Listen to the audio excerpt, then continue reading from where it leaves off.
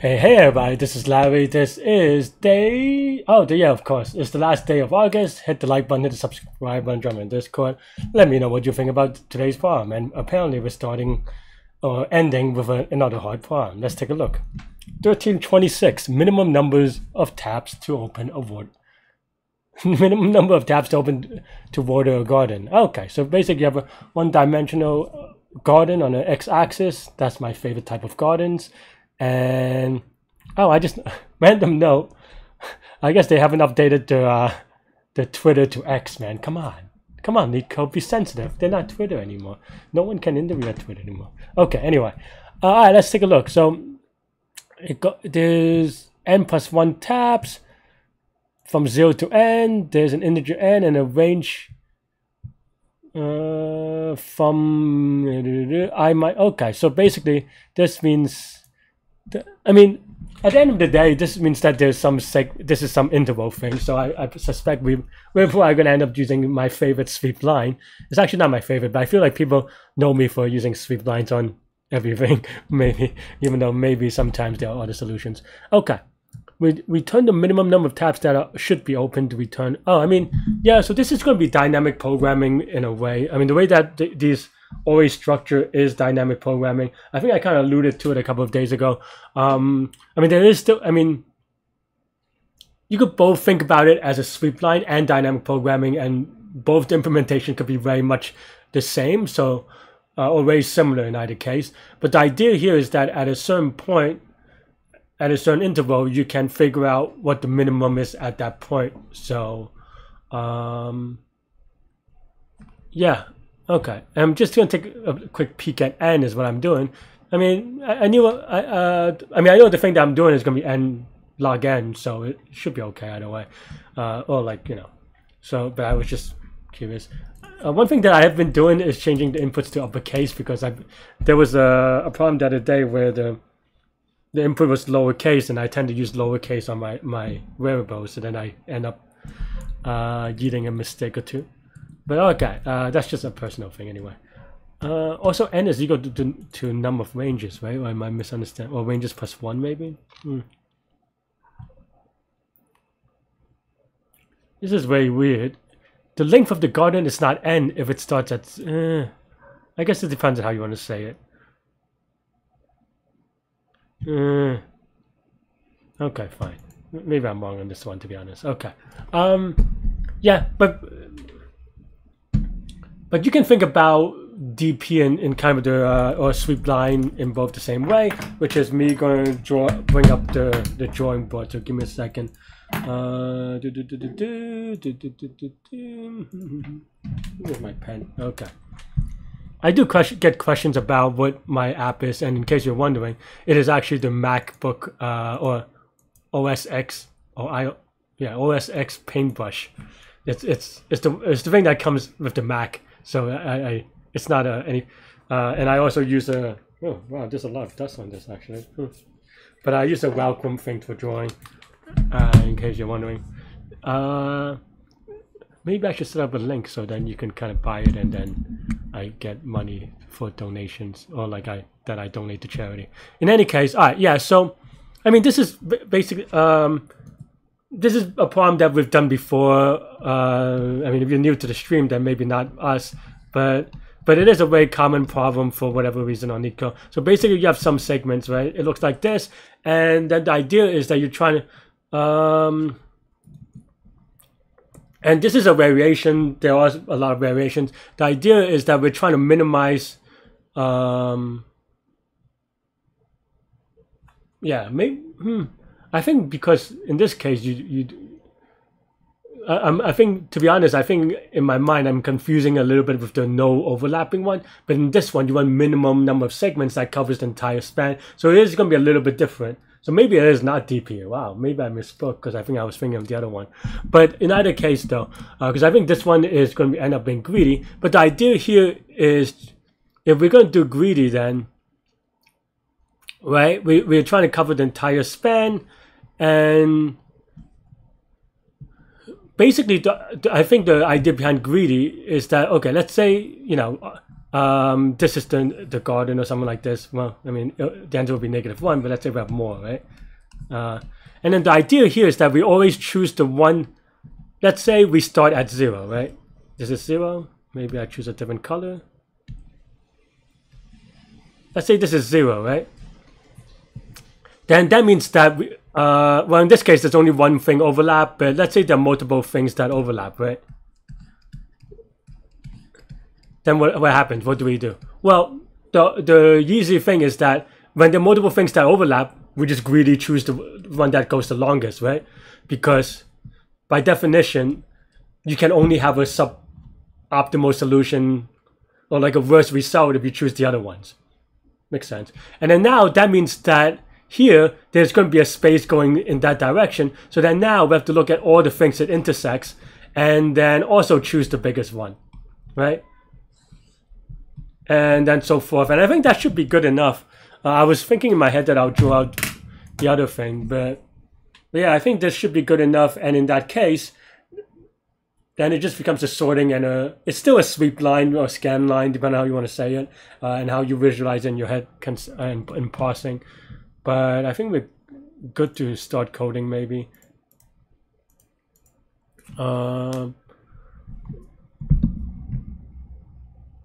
Yeah.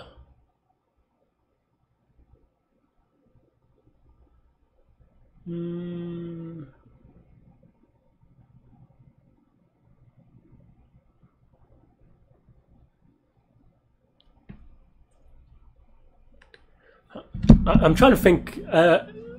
Not gonna lie, I think most people should not be doing this. What I'm doing now, which is in my head, I'm thinking about how to write the code in a way that is prematurely optimizing. I think there are definitely a couple of ways you can write this, and I think, you know, especially if you're still just learning in the beginning, I think it just don't worry about being verbose. Don't worry about writing a lot of lines of code or whatever per se. Think about how you want to, or like, almost try to like, you know, convert your visualization, convert your ideas into English, and then for every English sentence, convert it to lines of code so that they kind of like follows through. So you could kind of read the code like you're reading English almost. I mean, that's kind of one of the, I mean, there are a lot of ways you can say readable code, but that is very often what people mean, right? Just like, okay, well, and then you could put them in functions and stuff like this, or methods or whatever, but that's another story. For me, I'm just trying to think whether I can optimize, because at the way, I just noticed my hair is kind of funky today. But anyway, because at the way, basic way of writing it, you can just literally create what we did, right? We could create all the segments for each one, do some sort of sorting, and then just go through it. I think there is some other thing that we can take advantage of to kind of write this, but maybe, and I'm thinking whether I should do it. The problem with that kind of thing is that, one, you have to think about it and plan for it, obviously. But also, two, unless you're like it basically decreases your confidence unless you know what you're doing. And sometimes that premature optimization may be wrong. Like maybe you're like, oh, because of A, B, and C, we could do D, but then maybe C is actually not true, and you're just like, oh wait, yeah. And that happens sometimes if you watch enough of Larry. So, but yeah, I think I can. Let's see, right?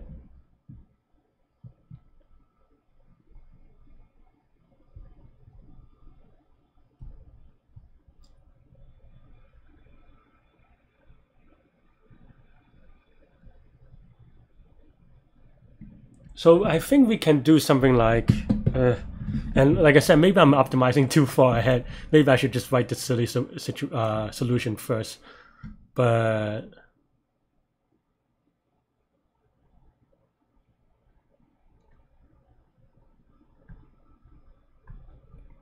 I think, well, for to begin with, let's just call this M, because I don't know, I don't like this definition of N. And it feels practically useless. I don't think I'll use it for anything. It's just this n minus n plus 1. So I don't know. But I'll use it m so I don't confuse people at home if they don't happen to kind of take a peek. But yeah, and then now right. And then what I want to do is ranges of I. I want to look at I minus ranges of I, so that's the leftmost beginning.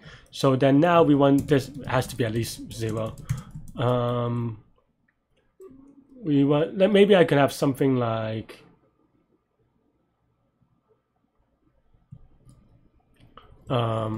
furthest is equal to, say, I for I in range of M, right? That's basically just saying that starting at that point, that's the farthest you can go.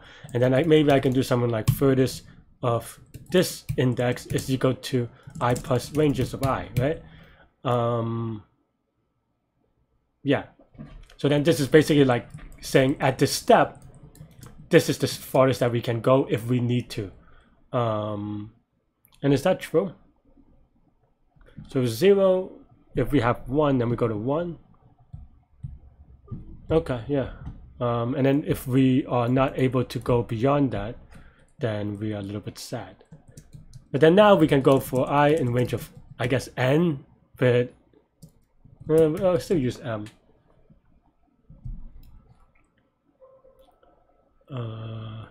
And then now we have operations. I call it operations. I guess it's tabs. And then maybe yeah.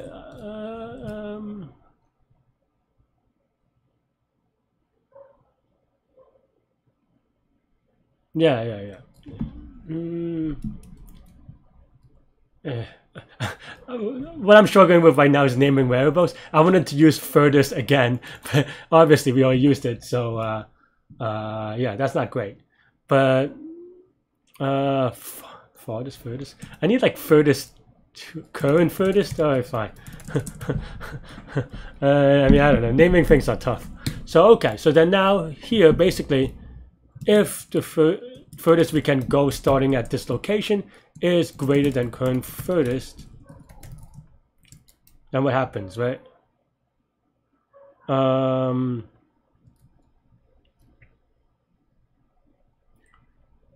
have to be a little bit careful in this one.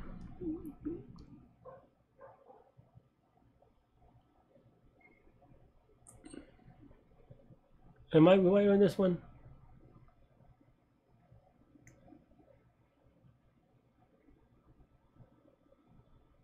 We don't update current furthest unless, you know. Or maybe that's, I need like next furthest is 0 to 0, right? So if this is greater than the current furthest, then what it means is, yeah, I need an extra variable, I suppose. If this is the case, then what happens? That means that we need a new one, right? This is the thing where we drop off, so then we need a new one. So, oh wait, no. Then in this case, I think when I is equal to furthest, not furthest of I. Okay, that's the part that was it. And maybe this is off by 1, to be honest, but I think this makes more sense now. Okay, so basically now we've gone further. So then, this is a little bit tricky. I'm taking my time right now because I'm trying to be more mindful about being correct. That's one, but also just rethinking about, and I say this a lot in my stream because this is the mistake that I make a lot, is thinking about off by ones, right? If we're thinking about off by ones, and this particular one is hard to kind of think about off by ones, is thinking about what it means precisely. So okay, so the I cell is the furthest away, where it is the longest thing. Yeah, so basically this is already past the furthest, so this cannot be, if this is true, I think we return -1 actually. If I is equal to current furthest, then we do something like current furthest is equal to next farthest, farthest, and then next, and then we do one operation, but then next furthest is equal to max of next furthest, furthest of I. Something like this, but I feel like this is the idea, but I feel like I'm not confident about this one. But I am gonna spin it out to kind of see.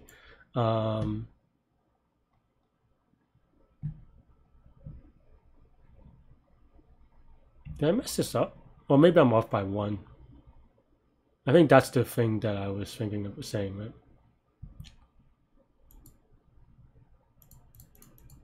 Oh, then this creates it to be 0. That's not right. I think... Oh, I think I need to do this first.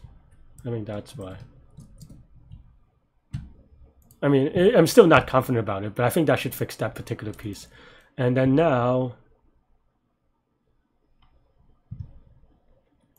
So from 0, it goes to 3, but that... Wait, is it? Let's print that out real quick.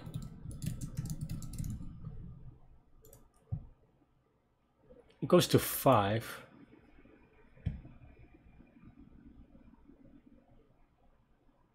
And then at 5... Do we go at 5? What is M again? Oh, M is 6. So then it does go at 5. We don't need this at 5. Well, I think if this is true, then we failed. But otherwise, so